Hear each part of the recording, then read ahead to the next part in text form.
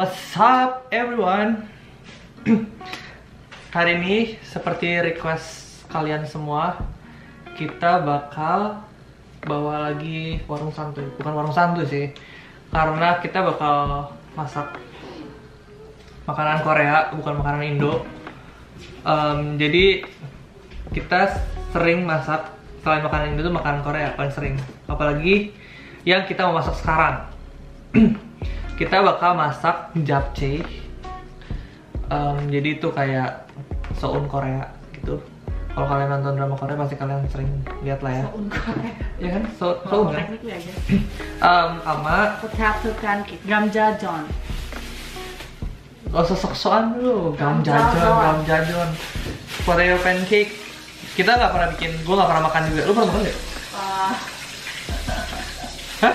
Kayaknya enggak. Jadi sebenarnya kita mau bikinnya pajon.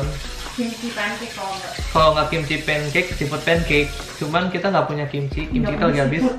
Seafood kita juga nggak ada. Jadi kita mau cari apa yang kayak mirip. Terus potato pancake. Bisa bikin kayak crispy nggak?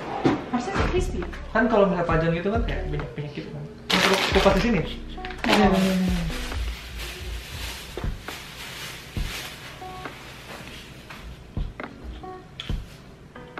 lu sushi ya? Halo. Bikin japchae itu biasa pakai beef, Yang chicken. kayak kecil-kecil gitu. Ya, cuman tadi beef yang kayak kecil-kecil, nggak ada yang tipis-tipis. Coba beef yang kecil-kecilnya mahal, jadi kita beli yang kayak gini. Terus kita tinggal potong sendiri. Ekonomis. Kok ekonomis? Emang gitu? Ya, ekonomis kan dulu. Ya oke, ekonomis guys. Jadi kita bakal ini, itu potatonya diapain, Bu?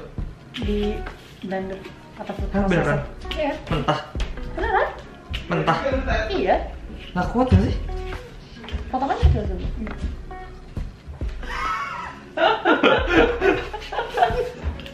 Wait, Michael udah English 3 pages. Gue udah 1,5 pages. Dia udah 3. Ya udah lah, masih hari Minggu. Lu berapa, Fit? 4. Bohong. Belum mulai pasti. Boy, Michael tuh emang diam-diam kiasu, boy. How dare you? What? How dare you make 3 pages already? Mau baca dong? Bukan. Kau kenapa jadi? Yang mana tuh?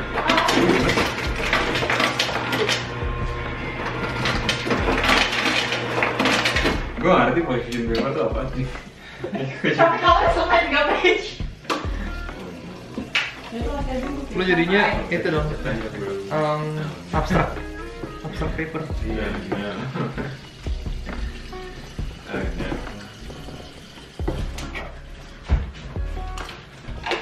Say hi to the internet.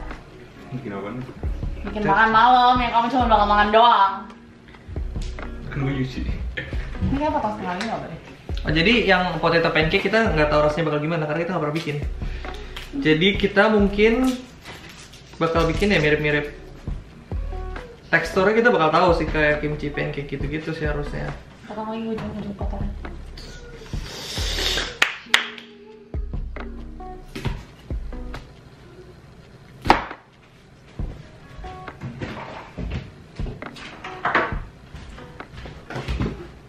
Jadi dagingnya segini-gini. Where the fuck is the thing? Di bawah.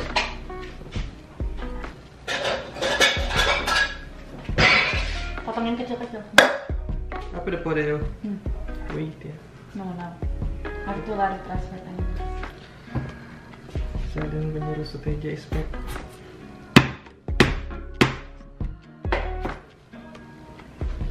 How small? Kira-kira aja. Oh ya, by the way guys, untuk giveaway kita umumin di akhir video ya. It's been a week. Wait.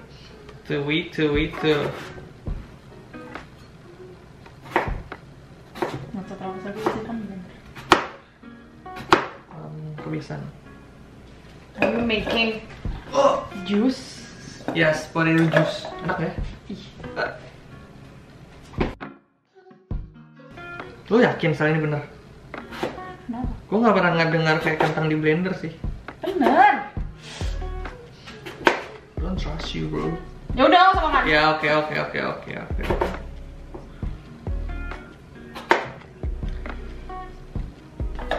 Kamu buat. Itu jangan itu nanti malah makanya nggak bisa gerak kemarin tuh. Terus gimana tutupnya? Kasih air nggak sih? Nggak mungkin bisa gitu dong. Udah dikasih air. Ya nggak mungkin bisa. Bisa, Dil. Ya terserah lu deh. Terserah dia. Kita lihat apa bisa. Guys, kalian yang nonton ini masih stay di rumah nggak sih? Soalnya kayak orang-orang yang kita follow di Instagram itu kebanyakan nggak cuma yang di follow sih, kepada ke Bali terus kayak vitamin C. Terus kayak lu iri. Ya sih, gue iri jujur.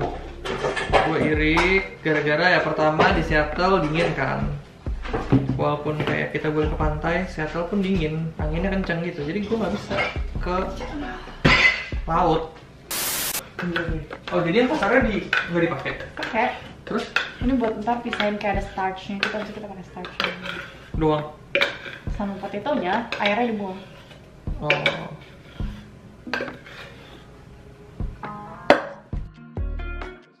Loh, kok bolong? Is it supposed to be like that? Not sure. Hah? Kayak makanan bayi, weh. Kayak makanan baim. Jadi dagingnya sudah kecil-kecil.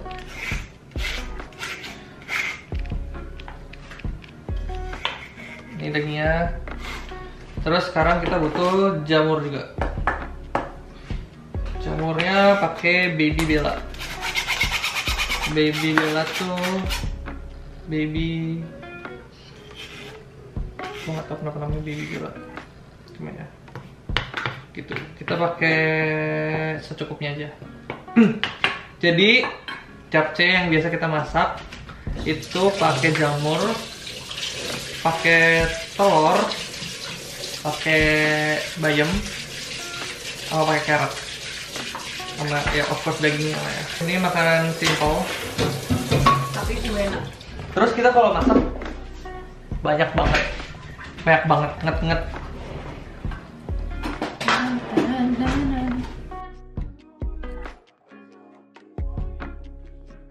Jangan lupa kalau jamur dicuci dulu karena itu dari panahan.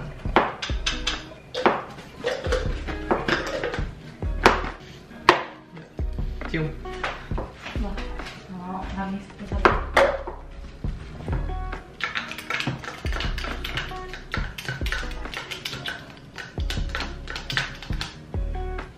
Jadi gue pakai jamurnya ada banyak karena biasanya jamur tuh ciut terus kempes gitu. Jadi kalau nggak banyak nggak kerasa. Gue pakai 1, 2, 3, 4, 5, 6 butir, 6 buah, 6 biji jamur. Yang bener apa sih? 6 box jamur. Hah, kok 6 box? So technically it's a box. Hah? Kenapa box? Box itu misalnya kayak garlic. Iya, 6 box jamur. Banyak juga jamurnya.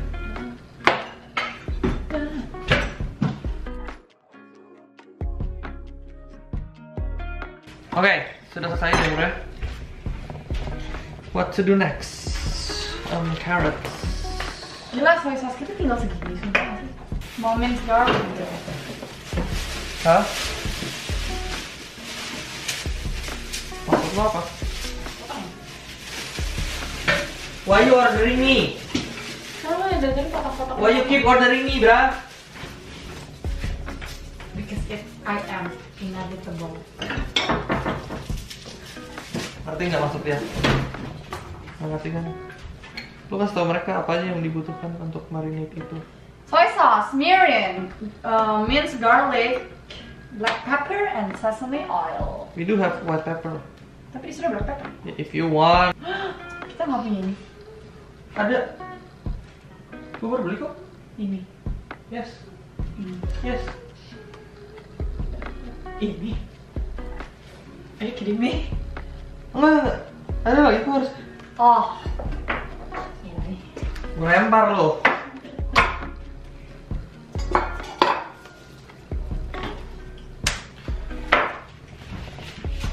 Let it marinate for like 10 to 15 minutes.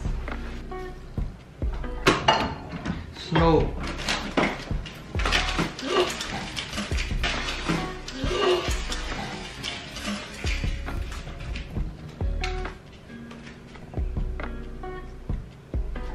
My leaves. Oh, Dia menjatuhkan Baileys. kayak musim gugur.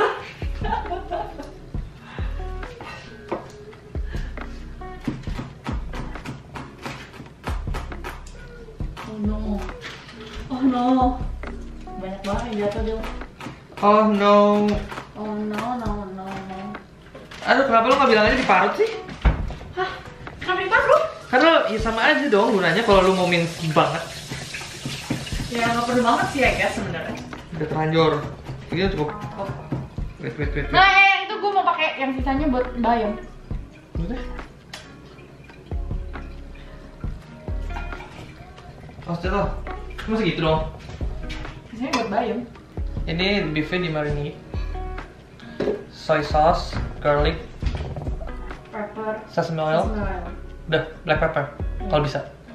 Kita marinate about 10 to 15 minutes or 5 to 10, gak tau. Sekarang gue kupas carrot. Sebenarnya banyak sih ini yang dilakukan. Kayak gampang gitu. Iya, perjuangan dari pembuatan masakan ini nih banyak.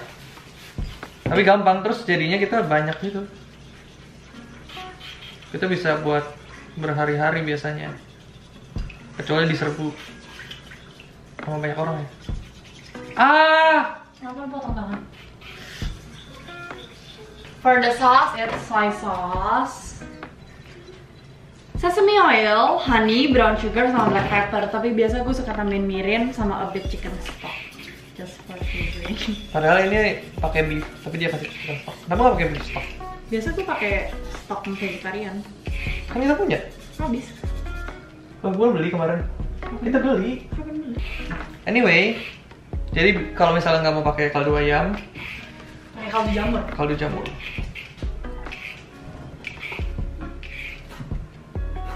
Bukannya kayak tipis-tipis. Iya. Mungkin baru tipis-tipis. We can just use this.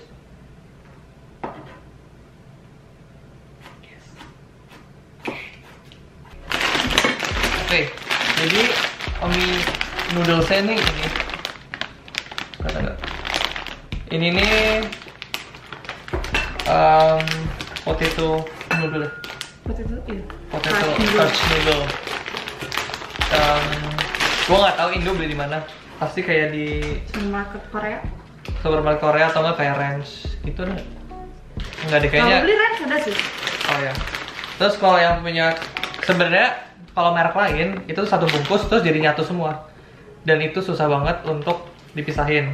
Yang merek ini enaknya jadi dalam satu bungkus tuh ada kayak beberapa ginian. Beberapa ikat. Jadi buat kita gampang buat masaknya. Kita perlu masak kayak satu bungkus gini.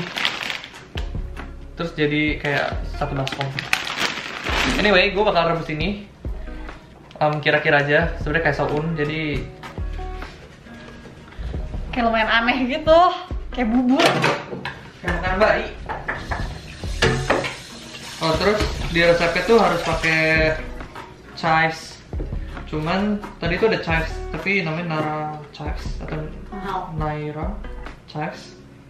Terus nggak tahu itu beda gitu chivesnya, terus mahal. Satu poundnya $7. Mahal banget ini buat tenung.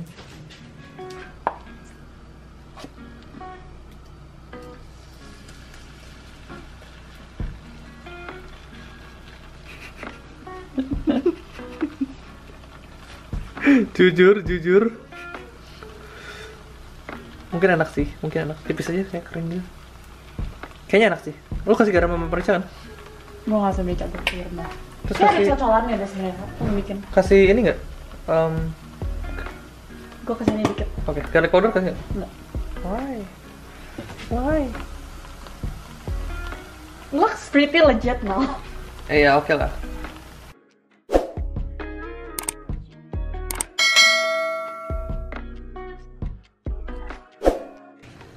Jadinya kayak gini. Let's try.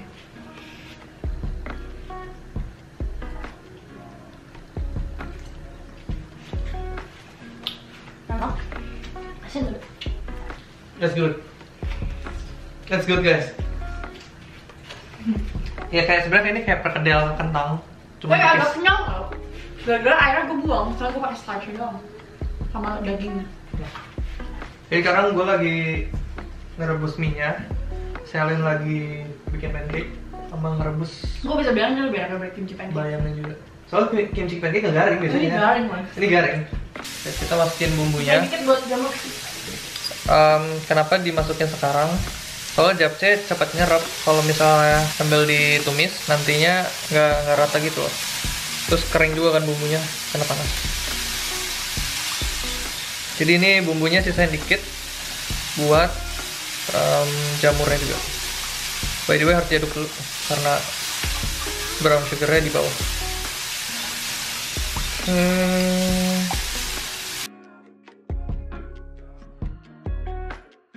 Jadi buat kalian yang bosan makan Indomie, walaupun sebenarnya tidak ada orang di dunia ini yang bakal bosan makan Indomie, tapi buat kalian juga yang suka nonton drama Korea dan penasaran gimana sih rasanya japchae, kalian bisa bikin ini di rumah. Atau kalian gojek aja guys.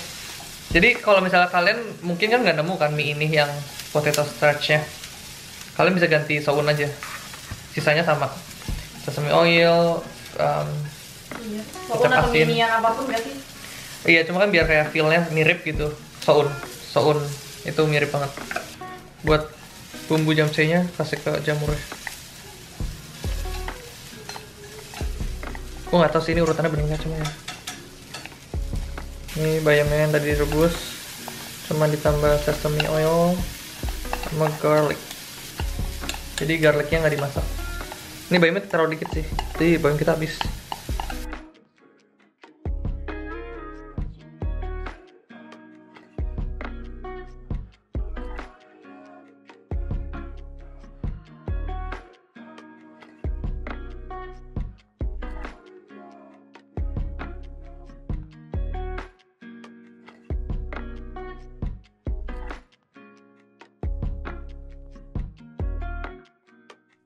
Oke, jadi kan ini udah ada bayam, wortel, daging, onion, sama mushroom. Kita tinggal masukin japchae-nya. Mereka itu dimasak sendiri-sendiri, terus baru diaduk. Salah satu trik untuk ngaduk japchae, karena japchae itu panjang banget dan nggak putus, jadi harus digunting-gunting.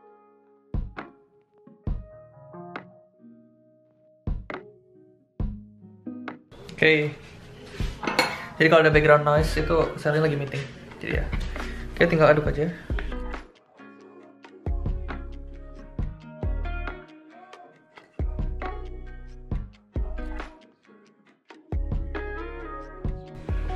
Jadi telurnya itu dipotong-potong kayak gini. Kayak yang ada di nasi kuning gitu. Kayak gini, terus tinggal masukin aja. Set. Terus kita aduk lagi.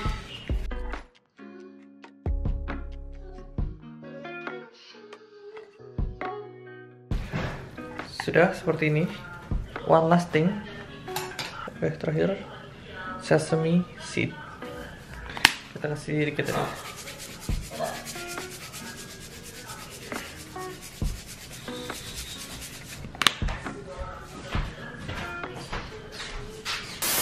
Hi everyone, we are back with an exciting news. Gak tahu. Jadi udah seminggu dari video sebelumnya dan kita udah baca-baca komen-komen kalian yang ikutan giveaway kita. Jujur banyak banget komennya, ada lebih dari 1000 dan kita udah berusaha membaca semuanya dan memilih as objective as possible. Dan ya sebenarnya banyak banget sih komen-komen yang kayak bagus-bagus gitu, terus kayak pada mau motivasi untuk sekolah di luar, motivasi untuk belajar lebih baik lagi, atau kayak nggak pernah punya tumbler Starbucks gitu. And we hope that we can give more giveaways in the future. But for now, Siapa pemenangnya? Jeng jeng jeng jeng jeng jeng, drum roll please. Sarah Trinita G. Congratulations Sarah Trinita G. Kita udah reply komen kamu dan tolong reply komen kita lagi untuk nama Instagram kamu for further information untuk barangnya dikirim. Iya, jadi sekali congrats untuk Sarah. Semangat terus belajarnya. Kalau misalnya udah dapat mark ini nggak semangat belajarnya sih, maknya nanti diambil balik lah ya. Iya, nanti ada yang nyuri pasti maknya. Thank you juga untuk semua kata-kata manisnya dari kalian semua. See you guys. Thank you for all the support and all the love dari semua yang ada di sana. Yeah. Okay. Thank you guys. See you guys in our next video. Don't forget to like, comment, subscribe, and share to your friends. See you in our next video. Bye guys. Bye.